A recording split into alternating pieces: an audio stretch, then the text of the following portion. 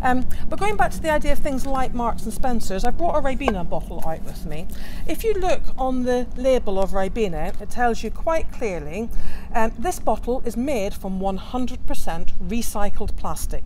The cap is made from plastic which is not from a recycled source, and the label is made from paper. I love things like this. Why aren't more companies doing that? If you don't drink Ribena, it doesn't mean you have to swap, but you could you could send an email to the customer care line for Robinsons or Vimto or Sainsbury's or whatever, saying, I'm so impressed that Ribena bottles are 100% recycled plastic. When are you going to do something like that? I love recycled stuff, and I'm a very easy person to buy for, because you just look for something that's recycled. Really, they're gorgeous. I love them. These are 100% recycled glass that somebody bought me as a present once.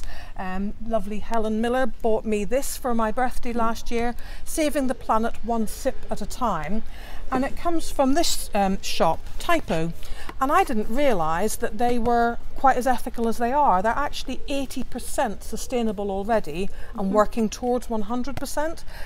So it's that idea of looking for more ethical companies, looking for the brands that actually are trying to make a difference and do things right. And sometimes it's not just about containers and the things that you're using in the kitchen, and I am very passionate about fair trade, but even if it wasn't fair trade, this is unbleached sugar. It's not brown sugar, it's not demerara, it's just not bleached. We bleach everything because we think white looks good, so this is just golden granulated sugar, it's just not bleached. When you think about the processes that are used, so one of the reasons I buy fair trade bananas and organic bananas is because I've been to a banana plantation in Costa Rica, and it was a Del Monte one, and when we stopped to do photographs, the guide said, don't touch anything, don't touch the bananas, don't touch the trees, because if you touch your face afterwards you will be really sick. But when the crop fertilizing planes fly over, they spray the whole area. They spray the schools, the garden, the paths, everything. It's really, really bad for the people who work on the banana plantations. Some companies are getting better about this. Fifes, I think, are one of the better ones to make sure that mass spraying and not caring if it goes on the village and so on, but just caring, actually thinking about what you're putting in your, I don't mean it all has to be fair trade, but just looking for the companies who are trying to make a difference, that it's not just greenwash, they're not just going, oh yes, let's stick something on our corporate social responsibility, but actually trying to make a difference. Yorkshire Tea are really good, Taylors of Harrogate, really good supply chain, really good relationship with their workers, and lots of the supermarkets are catching up. I mean, Morrison's was one of the first ones to introduce paper bags at the checkouts to try and discourage as much plastic bag use. And frequently now, when you go into a shop, they will offer you some. I know my son made me buy this. I didn't need a bag. I was in Typo. It was £1, and 100% of the proceeds went to education in the developing world. So it was a bit of a win-win. Buy the bag. They've got a little video playing in the shop at the till of the schools that they're helping. So plastic can be sometimes really demonised now. It's like too simple, that there's just goodies and baddies and plastic's the baddie, but it's single-use plastics. Exactly, It's not every single, these plastic plates have lasted me about 12 years already, and they'll last me another 12 years. And I've lent them to neighbours when they've been doing parties. They're great. When we do picnics, we take all of this stuff with us and then just bring it home and wash it when we get home, rather than chucking things away. So my plastic eventually became quite worn out, and now I've invested in some bamboo cups for the house, which are quite good. So non-breakable, out for the garden as well. They're lovely. Yeah, and also they do plates and bowls, but I've also got the e-coffee cups, which I think are also bamboo. I'm not entirely sure with that. And then we've got metal straws and some glass straws, which are obvious ones to. I Susie's brought hers. I have quite a few inside. Anyone who knows me well knows that I like cocktails, and so I had to change my straws, and I got 2 nice straws in a nice little Hessian drawer bag. Pretty cut. Some of them are straight straws, some of them are bent straws, and that made my cocktail sipping more ethical as well. So, and you've got a little caddy here as well, where you can put your tea bags and things. that are going to... I got a compost heap going in the garden about 9 months, a year ago. It was from the council. And recently I've made myself, because I was running in and out of the house all the time putting everything into the compost bin, I bought myself a little kitchen caddy which also has a liner inside that is compostable, so I don't have to empty everything in there, but I can when it's in the house. It's just a bit easier to and I'm nowhere near really, that organised. We have a giant Haribo tub, which is our kitchen caddy, and then we used to have 2 of the council ones, but when we had the garden redeveloped, they didn't fit where they used to be, so we've got one in the front garden now. And it's great, the compost that comes out, once you get it going, the compost that comes out the bottom is fabulous, and then you use it in your garden and you're not paying for your compost. So, and we're both here with our metal water bottles, filming on a sunny day, feeling thirsty. So good. Mine was from Lidl. I don't know where yours was from. I think mine was from the range. Yeah. So, but again, just reduces the amount of plastic and they do last really well too. So I just find them easier to use as well, rather than the screw tops, especially if you're at the gym or out running. You've got something you can flip back or do the spout a lot more. So just a couple of little things about something I'm very passionate about, which is closing the loop.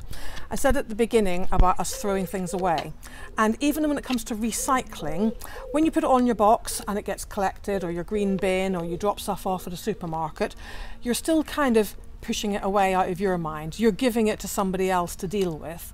And I think it's really important to then look for things that have recycled content, because if you're not buying the product that's made from the stuff that you're recycling, well, what's the point in recycling in the first place?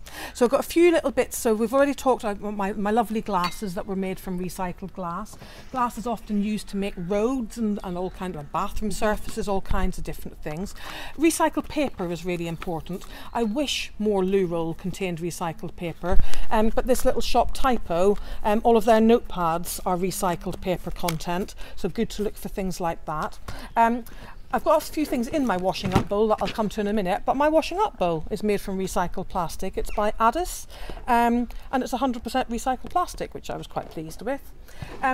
People on things like Etsy are very good sometimes with recycled products. So my pretty box files that I got for Christmas, these are made from 100% recycled cardboard and then decorated with hand printed paper, and so I thought they were rather pretty to have in my office.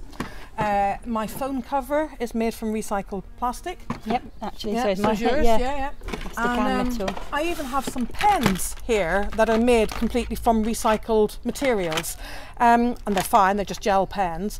Remember as well that you can then go and recycle pens at Ryman's. A lot of people don't know that, and we'll talk about that in a second. So I have a little jokey quiz for you here. I've got my clipboard with an Eco Zero leaflet, and I'd like to just hold it up to the camera so you get the chance to see if you can work out what it used to be. So it used to be a circuit board.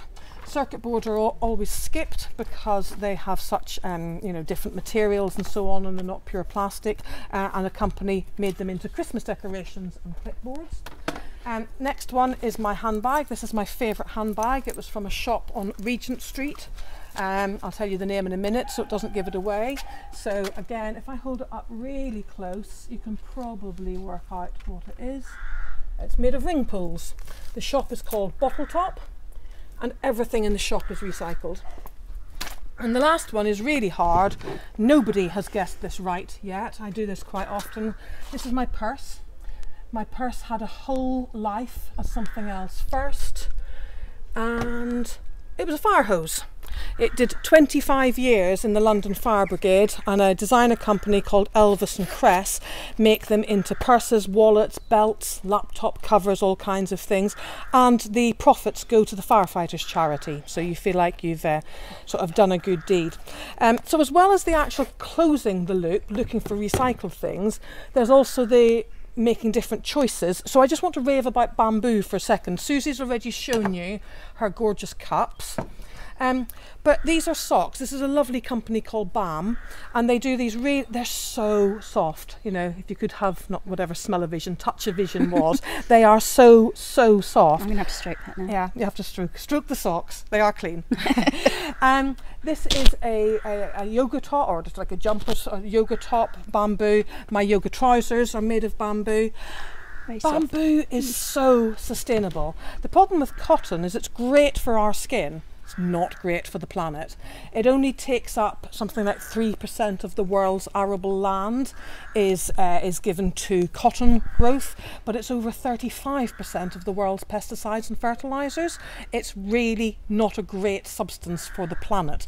And unfortunately, the market is so swamped by cheap American cotton that it's very, very hard for the farmers in places like Africa to make a living from it anymore.